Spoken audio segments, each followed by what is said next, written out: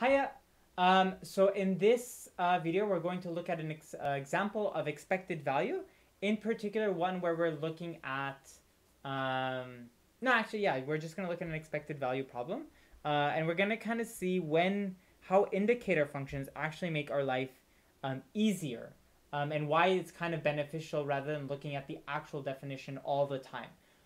Now, remember, the indicator functions mainly work when we're just summing over particular things, right? So you have to be careful a little, but it can be nice. So let's look at this. So say we have a binomial distribution, okay? So here I have a binomial distribution. We have 20. We draw a card 20 times with a replacement, and we're always looking for the ace of hearts. So here, I guess I didn't say this should be a 52 deck of cards.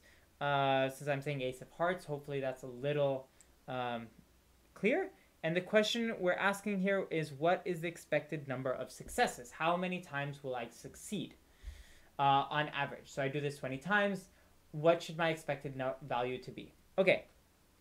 So here, since each time I'm replacing the card, they're all going to be independent trials, right? Because each time they're always going to be shuffled.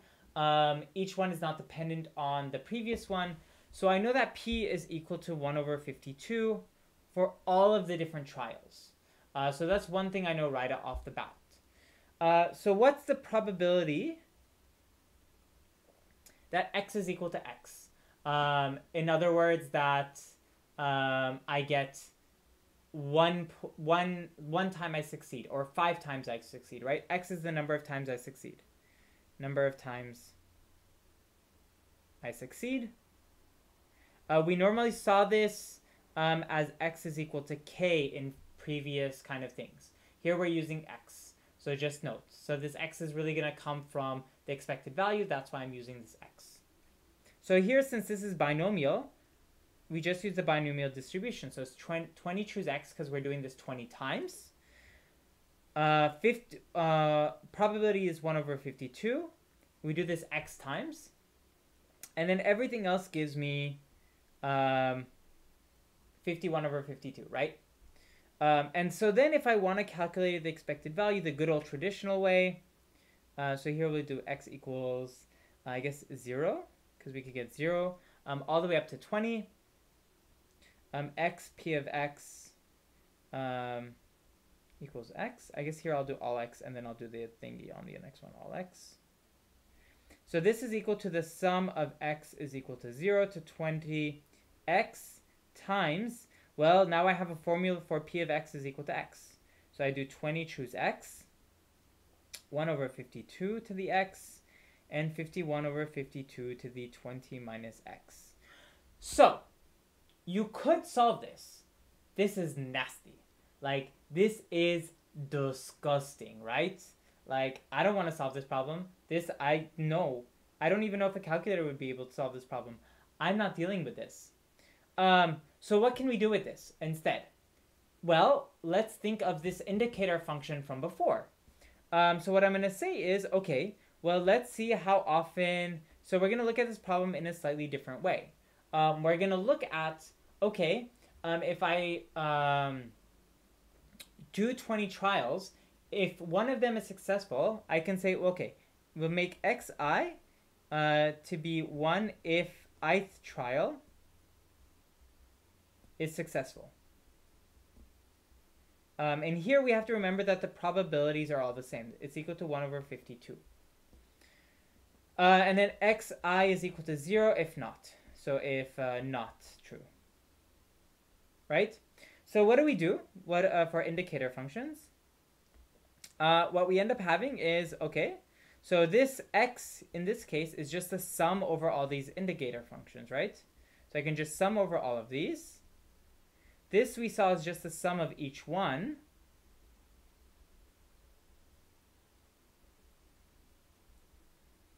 And here we saw each one of these is just the probability that this thing occurs. So this is just p plus p plus p. So this is just equal to p n times p, which is just 20 times 1 over 52, which is significantly more nice. So this, if you go down is equal to 5/13. That is much, much, much, much, much easier to do, right? I don't want to calculate this. This makes me sad. This, on the other hand, makes me happy, right? You have to think about this, right? This is not, you have to think whether you can do this, can you not do this, how this kind of works. But this is obviously like a much nicer way to kind of approach this problem. Let's look at a second problem that looks a little different, but is kind of going to be a very similar approach. Let's try this. So here we're going to right off the bat try and do a indicator problem and see if that works. So here we're drawing 5 cards from a deck of 52 cards, and we end up with X number of 2s. So here we're told what our distribution is basically, right? Where it said X, or our random variable is X. And the question is, what is the expected number? What is the expected number of 2s among the 5 cards? So I pull 5 cards. How many 2s do I have? So we can break this up into expected values. So I can say xi is going to be equal to the ith card is a 2. And here you can kind of see that x is just xi. I guess I should put is equal to 1 if ith card is a 2. So here I just can sum up over all of the x's, right? So x1 plus x2 plus x3 plus x4 plus x5. Let me kind of see in an example how this works. So say I have 5 cards. This one's a 3, this is a 2, this is a 4, this is a 2, and this is a king. So here I should have x is equal to 2, right? Since I have a 2 here and a 2 here, right? What's x1? x1 is saying whether this one is a 2. So we have x1 is equal to 0. In this case, we have x2 is equal to 1. In this case, we have x3 is equal to 0, x4 is equal to 1, and x5 is equal to 0. So if we add these up, we get 0 plus 1 plus 0 plus 1 plus 0, which is 2. And that's where this kind of formula of x is equal to x1 plus x2, etc. to x5 is coming from, okay? So in other words, what I can do is expected value of e to the x is just the sum of all of these. I can just add all of these up. And each one is going to just be the sum of each one. Okay, nice. Now we have to figure out the sum of each one. The nice thing is that in this case, the sum of each one is all identical. These are all the probability of 4 over 52. And I'll show in a minute why this is true for the 2 case, and the rest kind of fall naturally from there. So here we basically get 5 times 4 over 52, so 20 over 52, which is 13, which is 5 over 13. So we get a 5 out of 13 chance. Okay, so where are these kind of numbers coming from? Because I kind of went over this quick. Let's look at this one, x1, x2, right? And we want to say what's the probability that x2 is equal to 1, right? So what's the probability that x2 is equal to 1? In other words, that's the second card. So this says second card is a 2. So this is equal to the probability that x2 is equal to 1, and x1 is a 2. So I either pull a 2 and then a 2, or I pull a 0. I pull something that's not a 2 and then I pull a 2, right? So these are the kind of 2 ways. Sorry, these should be and, right? Because I'm saying both of these occur, right? This and this. Okay, so if I have these, I'm just going to have to multiply these together, right? So I have x2 is equal to 1, given that x1 is equal to 1, times the probability that x1 is equal to 1, plus x2 is equal to 1, given that x1 is equal to 0 times x1 is equal to 0. I'll do a little line here. I'm almost out of room. I'm sorry. So here we can plug these in. So here, if I pulled a 2 out, there's 1 less 2. So I have a 3 out of 51 chance times this one is a 4 out of 52 chance, right? Pulling the first card being a 2 and then the second card being a 2, right? So this is first card being a 2, first card 2, and second card 2. This one is first card not 2, second card is a 2. So if the first card is not a 2, that gives me 48 out of 52 because it's not a 2. And the second card is a 2, which means there's 4 cards left out of 51. So here you can kind of see I have the 4 and the 4 here, so I'm going to bring out the 4. I'll bring the 52 and the 52 over. So I get 4 out of 52. Then I'm left with 3 plus 48 over 51. And here you'll notice 3 plus 48 is equal to 51. And so this cancels into 1. So we get is equal to 4 out of 52. So doing this for the other ones, you get a very similar thing. And so that's why this kind of works out and is kind of nice.